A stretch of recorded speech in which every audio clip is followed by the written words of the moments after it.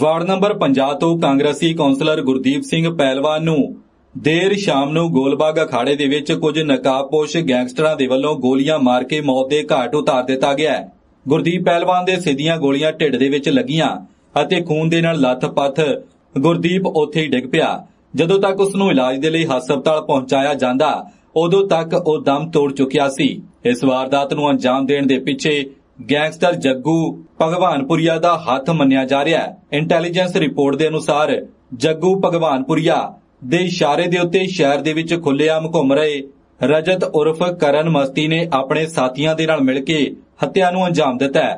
ਹੁਣ ਤੱਕ ਕਿਸੇ ਵੀ ਗੁੱਟ ਨੇ ਇਸ ਦੀ ਜ਼ਿੰਮੇਵਾਰੀ ਨਹੀਂ ਲਈ ਹੈ, ਪਰ ਹੋ ਸਕਦਾ ਹੈ ਕਿ ਇਸ ਹੱਤਿਆ ਦੇ ਪਿੱਛੇ ਹੱਥ ਛੇਤੀ ਸੋਸ਼ਲ ਮੀਡੀਆ ਦੇ ਉੱਤੇ ਦਿਖਾਈ ਦੇਵੇ। ਪਿਛਲੇ ਕਈ ਦਿਨਾਂ ਤੋਂ ਖੂਫੀਆ ਰਿਪੋਰਟ ਦੇ ਅਨੁਸਾਰ ਗੁਰਦੀਪ ਸਿੰਘ ਪਹਿਲਵਾਨ ਦੀ ਜਾਨ ਨੂੰ ਖਤਰਾ ਸੀ। ਬਾਵਜੂਦ ਇਸ ਦੇ ਪੰਜਾਬ ਸਰਕਾਰ ਨੇ ਉਹਨਾਂ ਦੀ ਸੁਰੱਖਿਆ ਦੇ ਬਾਰੇ ਕੋਈ ਗੰਭੀਰਤਾ ਨਹੀਂ ਵਿਖਾਈ, ਜਿਸ ਦਾ ਨਤੀਜਾ ਅੱਜ ਗੁਰਦੀਪ ਪਹਿਲਵਾਨ ਨੂੰ ਆਪਣੀ ਜਾਨ ਦੇ ਕੇ ਝੁਕਾਉਣਾ ਪਿਆ।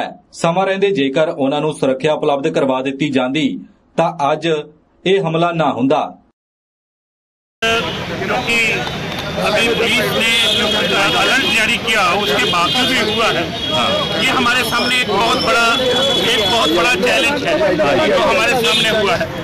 और ये पुलिस प्रशासन और पूरी सरकार, हमारे मंत्री सोनी जी, सब लोग इस पे लगे हुए हैं कि किसी तरह से जो भी दोषी है उनको पकड़ा जाए। और पुलिस इस पे एक्टिवली काम कर रही है। और क्योंकि पहले से जो थ्रेट था उनको पहले भी थ्रेट चल रहा था और वो एक काउंसलर थे। और मैं महसूस करता हूं कि ये हमारे लिए नमोशी का दिन है, हमारे लिए ये सोचने का दिन है। और आगे से ये इस बात के लिए हमें गंभीरता से विचार करना पड़ेगा कि जो लॉ एंड ऑर्डर की प्रॉब्लम सामने आ गई है इसको कैसे निपटा जाए। और क्योंकि ये मुख्यमंत्री कैप्टन अमरिंदर सिंह जी के नोटिस में ये सारी बातें लेकर आए हैं। अभी डीजीपी साहब अमृतसर से रवाना हुए थे, उनके बाद ये हादसा हुआ है।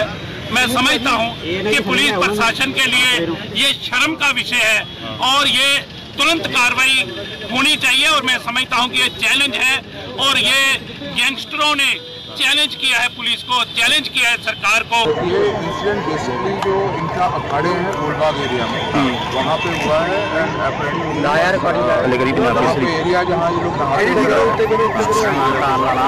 वहाँ ये इंसिडेंट हुआ है। बाकी तो postmortem No, he was brought here. Some efforts have been done by the medical team, and then just now they have declared him. He told that the gangsters have given a challenge to the police. How you react to this, sir?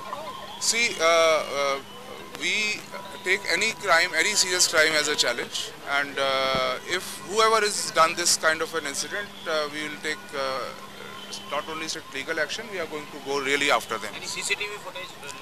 We are working on all the areas, and I'm visiting the spots also, and we'll get back to you.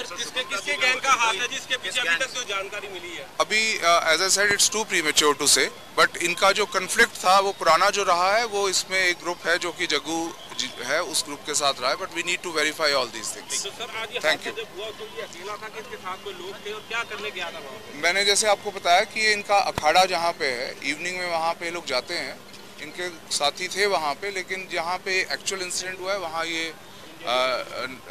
नहाते हैं, fresh वो होते हैं, तो वो सारी चीज़ें details अभी वर्कआउट हो रही हैं। विल श्री अमृतसर साहिब तो हरजीत सिंह दी रिपोर्ट।